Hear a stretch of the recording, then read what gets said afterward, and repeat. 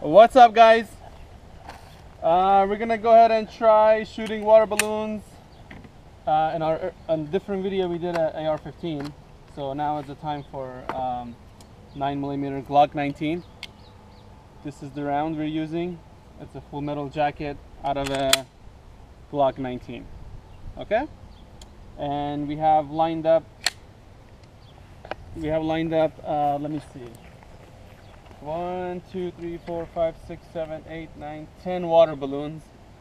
We kind of know the results with an AR-15, so that's why we kind of lined up only 10. We have an idea how many of them are gonna go through. Okay, let's go ahead and do this.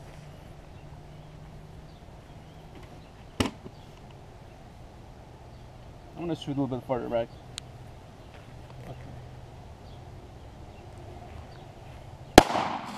Oh! Wow, it went through all of them. Why do you guys think that happened? Oh, the camera got moved. Again. Okay, this is interesting results. It went through all 10. With the AR-15, the 5.56 round, it only went through when we did it twice. And it just cleared all 10 of them. Huh.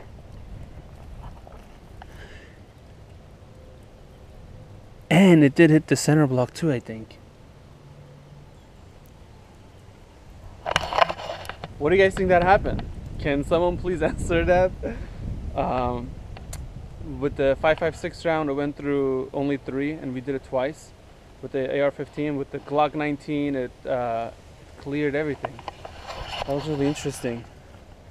I didn't think that would happen.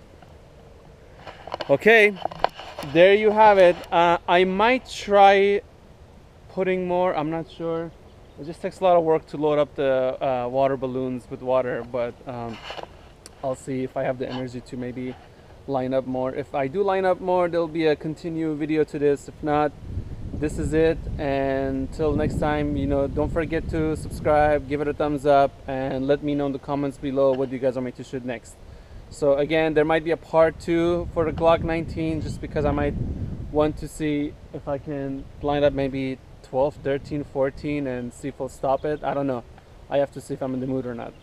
Okay, until next time, peace.